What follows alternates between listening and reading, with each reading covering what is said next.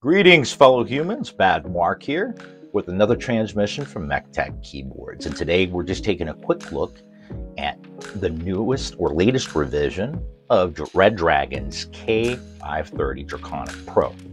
Now, if you know the K530 from previous, it's a 60%, but this one has been upgraded not only to be free mode, Bluetooth, and 2.4 gigahertz, but it also has a little trick up its sleeve that thankfully a lot of the budget manufacturers have been catching on, and I think in the upcoming year we're going to see a lot of these with these changes. Now, they're still manufactured, from what I know, by Metre, but if you can see, we have 5-pin switch compatibility. Wide legs can apply and will fit and will work.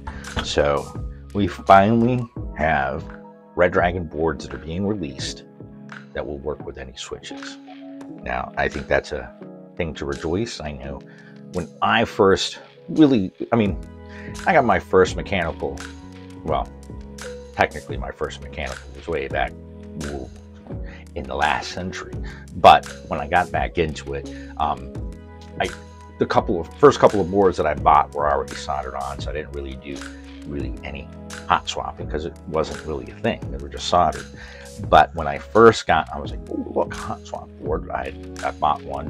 I want to say it was the 552. Anyway, it's the Temu sockets. It could have been actually a Yusu board. And then I bought some Gatorons because, hey, I'm going to load up some Gatorons on here. And I was like, why aren't they working? And I didn't realize, I didn't know. The round hot swap sockets, the Temu or Milmax style hot swap sockets, don't work with a lot of switches. And I learned the hard way. Now, granted, I was eventually able to use those switches, so it wasn't like a big loss, but I was still just like, what's going on here? What is this? So, I mean, to me, hot swap, it's Cherry MX. It should work, right? No, I was wrong.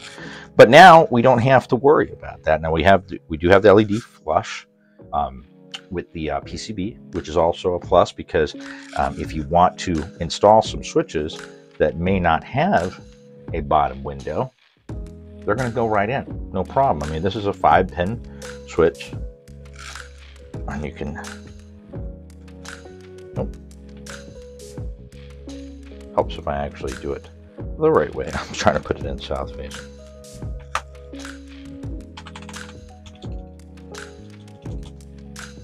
So that is a nice and welcome change, and I think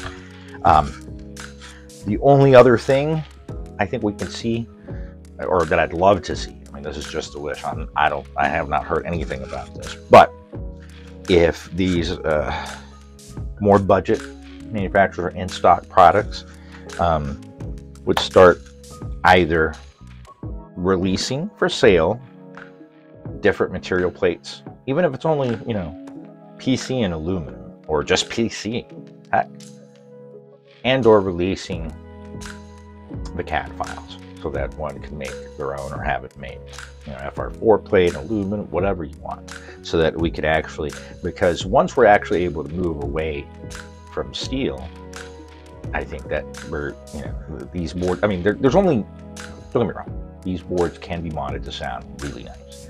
But when you have a steel plate, you're gonna be fighting against that higher pitch noise.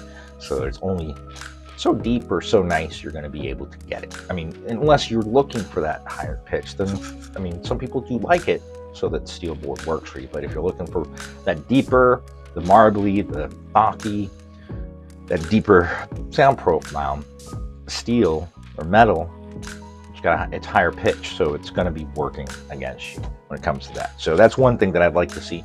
I don't know if they're going to do it or not, but it's just a thought.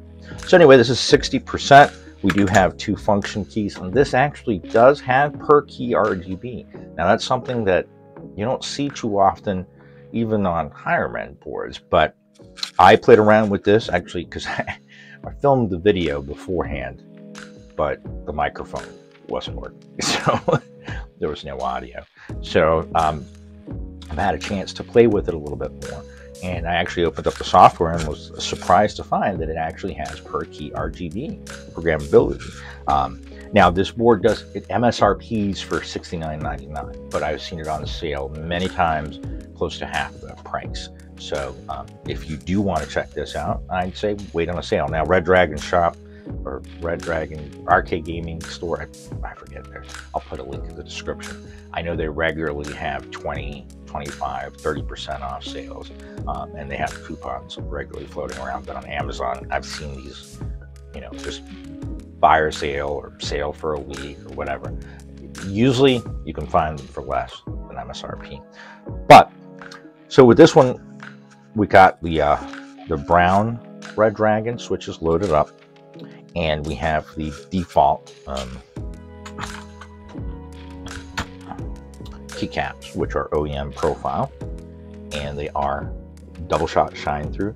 So they are a little bit weaker. I'd say they're probably under a millimeter because I could bend them a bit.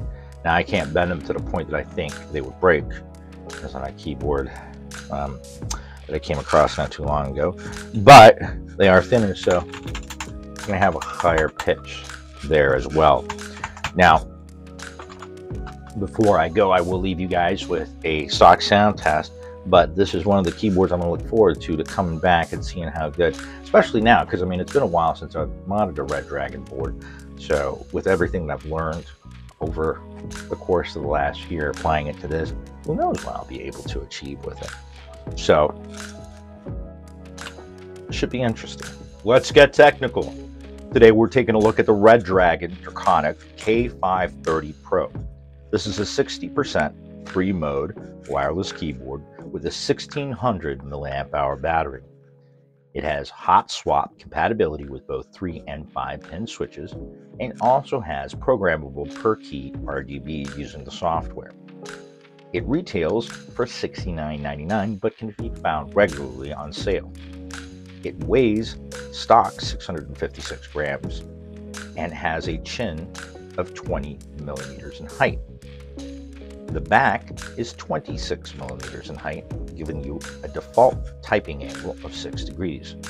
If using the included legs to raise the back, raises the height to 33 millimeters and gives you a typing angle of 11 degrees. So today we took a look at the Redragon K530 Draconic Pro, a 60% free mode wireless. It is the latest version or upgraded version, so it does now accept any type of switch. Well, Cherry MX switch, mind you. You're not going to fit any topers in here, that's for sure. But we do have a minimalistic 60% design. The case is very similar, I would say, to the RK61 and others in that format, except we do have the USB-C port and the switches on the side. Now, this does include a USB cable with an elbow, so it's going to be out of the way for the most part, depending on your setup. Now, obviously, it is wireless, so you go without the wires. But with a 1600 milliamp hour battery, if you're using RGB, I wouldn't expect more than probably 10 days would be my guess of regular 8-hour days with the battery. But I mean, if you plug it in at night before you go, it'll always be charged. So anyway, I am going to leave you guys with a stock sound test of the Redragon K530 Pro Draconic that was sent over to me by Redragon. They seem to be upping their game. I mean, they have, like I said, those hot swap sockets are going to make a big difference, especially to entrance into the hobby. I don't know how many times I have read or heard somebody say, well, I bought a hot swap keyboard and then I bought some switches and they didn't work. So it's all just a lie or, whatever. I mean, it's frustrating because a lot of these terms are interchangeable. But when you don't have two different types of hot swap sockets out in the marketplace, it's not going to be that confusing. People won't be upset if they come across that same issue. So anyway, thanks to Redragon for sending me this keyboard out. I will be coming back to it to mod it. It'll be nostalgia, but also, like I said, I intend to apply things that I've learned and maybe maybe I'll get a little creative and we'll get a little crazy when we go to the mods. But we'll have some fun nonetheless. Anyway, I'm going to leave you guys with the stock sound test of this keyboard. Until next transmission, keep calm and keyboard on.